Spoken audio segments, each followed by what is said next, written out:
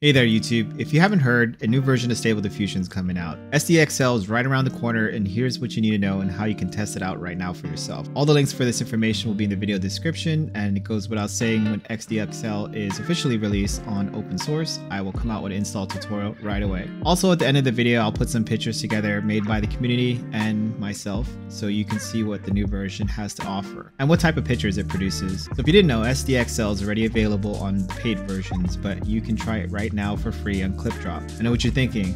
Wait, there's a paid version? Yes, and it's not cheap at all, and you're limited by the terms of service, and you don't have all the cool tools and custom models that you have with the free open source versions. You're also limited to what you can produce. This is probably why some of you might not have heard of Dream Studio, Stability AI, or ClipDrop. The irony here is real, isn't it? One thing you'll notice when you first get on the ClipDrop site is that there's some beautiful image there produced by SDXL, and some people are referring to this as the Mid-Journey killer. Kind of like a meme because people are trying to get clickbait. Let's face it, Mid-Journey is like magic. I don't even know how it's so great. Mid-Journey might have the upper hand when it comes to fidelity, but in terms of customizing and getting the right composition with tools like ControlNet, text to video, deepfaking with Roop, which was my most recent video, or creating custom models or embeddings, and of course the ability to make images on your PC without being limited by the platform itself. Mid-Journey ain't got nothing on that, at least not yet.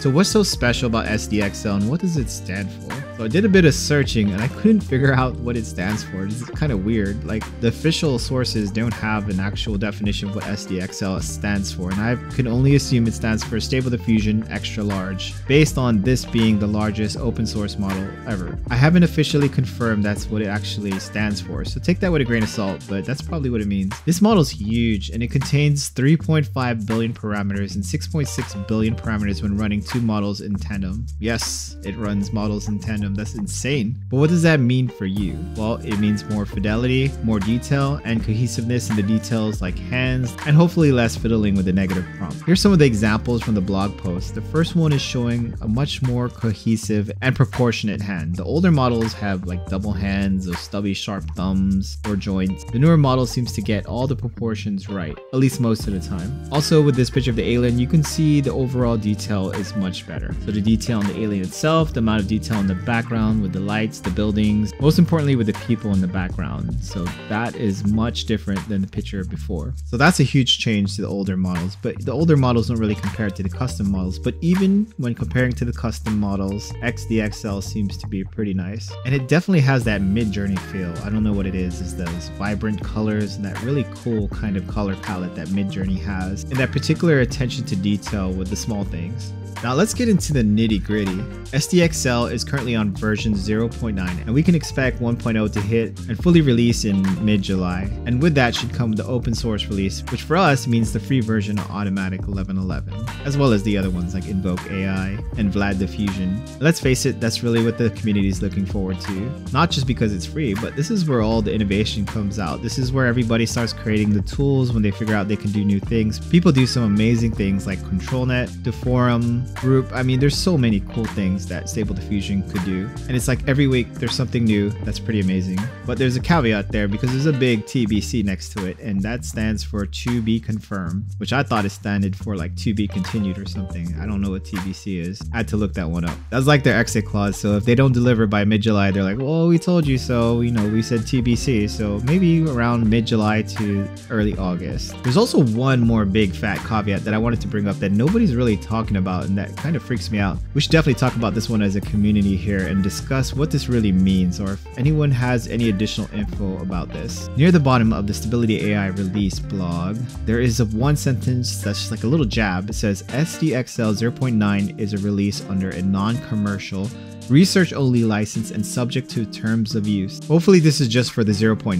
model before it's version 1. Okay, let's talk about how you get started with ClipDrop so you can get into Stable Diffusion XL right now and start generating some images with a 0.9 model. So just go to the clipdrop.co, Stable Diffusion link in my video description, and then just go ahead and click on sign in or sign up. And all you gotta do is choose your Google account if you have one, then choose the preferred email. I got several. That was it. Now I have an account and I can start generating photos. Yep. It's that easy. Of course, if you don't have a Google or Facebook account, you'll have to fill in the information. But if you do, it's going to take you a couple seconds, 10 seconds right there. And take a look at these pictures here. And these are just glorious. Man, look at this candy castle and All of this reminds me is reminiscent of Midjourney version 4. Some of these pictures are comparable to version 5, but they are stunning. I mean, look at them. We've come a long way. Look at these robot hands. Something off about it, but it still looks pretty nice, and it still has 5 fingers. I think that's the most important part because you can work with that. I really love this picture of a house here. Whoops. Okay, I guess if you click on something, it generates something similar. So these are miniature houses with plants in a potted area. And man, look at these pictures. I really like these pictures and the amount of detail that it has, like the bokeh effect, the blur, and the reflection of the lights on the table, as well as the other plants in the background. It's just overall a really nice picture. And these are the types of pictures you can expect to see all day using this model. So I'm really excited for SDXL when it comes out to the open source model, which is automatic 1111. And then we got a sample of anime here for you anime lovers. So these are generating images every time I click on it, and it takes like 10 seconds, which is truly amazing. So these are really nice, and this is legit anime. I really like this anime style with a dirty look that looks like it's hand drawn, and you can see some of the reflections here on the water. It's overall just amazing photo, although it looks like he's holding hands with the air here.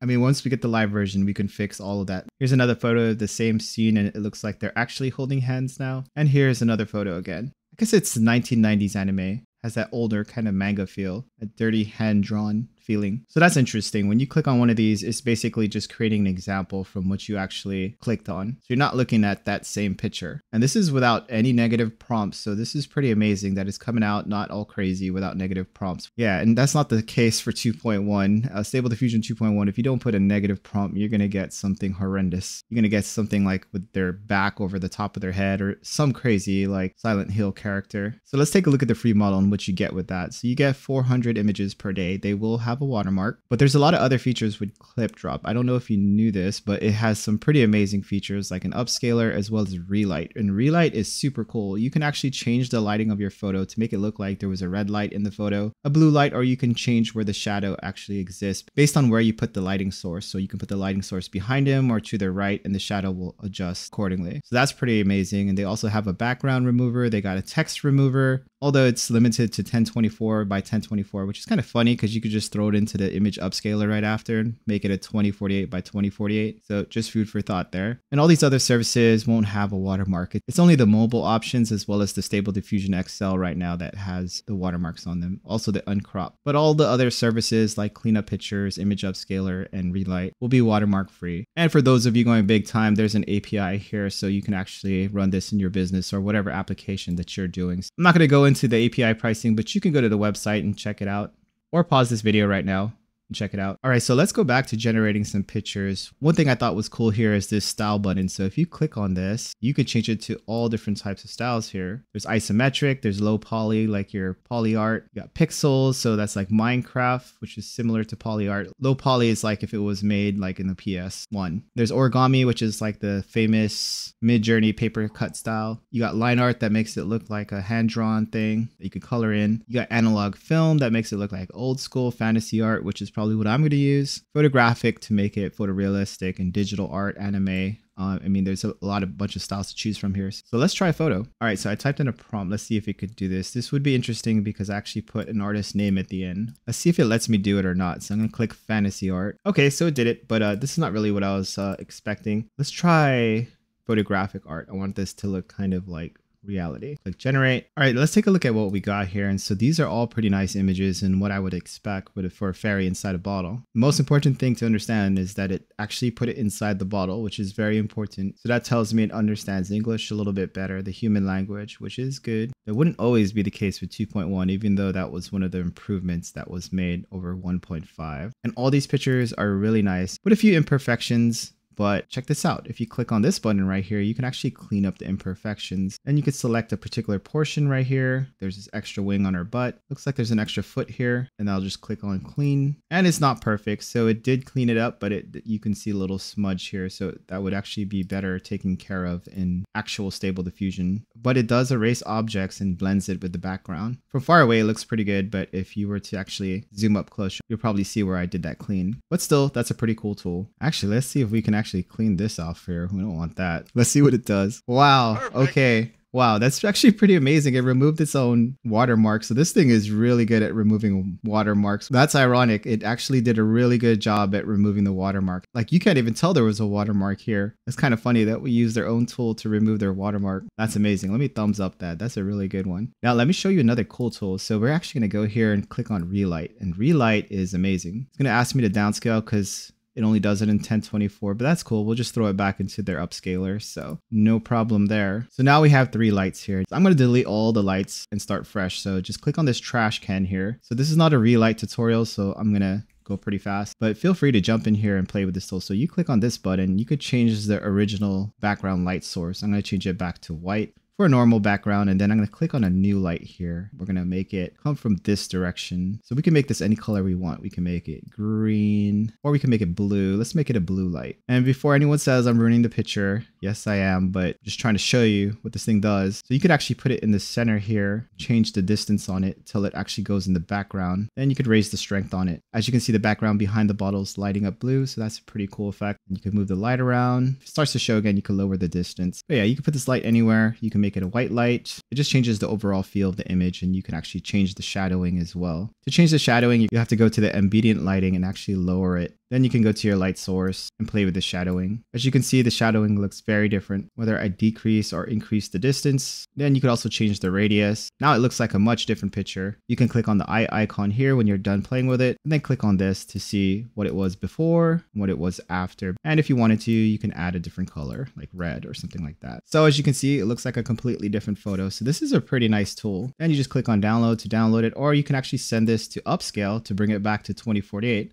Actually, you could send this to clean imperfections first, and then you could just do this right here. You can remove any imperfections. Just kidding, don't do that. But I'm just showing how amazing that is. It doesn't look like there was one there to begin with, so that's pretty amazing, but don't do that. I'm gonna press Ctrl Z to bring that back because I don't want to download the picture without the watermark, and then enhance and upscale. So you can just bring this back to 2048, no problem. Even though you can only go to 2048, this is a really good upscaler because you can do some things here. You can actually go to denoise or sharpen. So you can click on sharpen and see how that affects the picture. Now this picture is already good. So I can go back in here and upscale that picture that I already upscaled, which is the 2048 one, and then just click on upscale. But if you actually wanted to pay for it, I mean, it's only $7 a month and it's up to 16 times upscale for $7 a month. Come on, that's crazy. So wait, just a caveat there. This is not $7 a month. You have to click on the monthly tab unless you're paying for the whole year. So that's $9 a month, but that's still relatively cheap. But I'm not selling anything. I have no affiliation on my small channel with ClipDrop, especially after that watermark thing.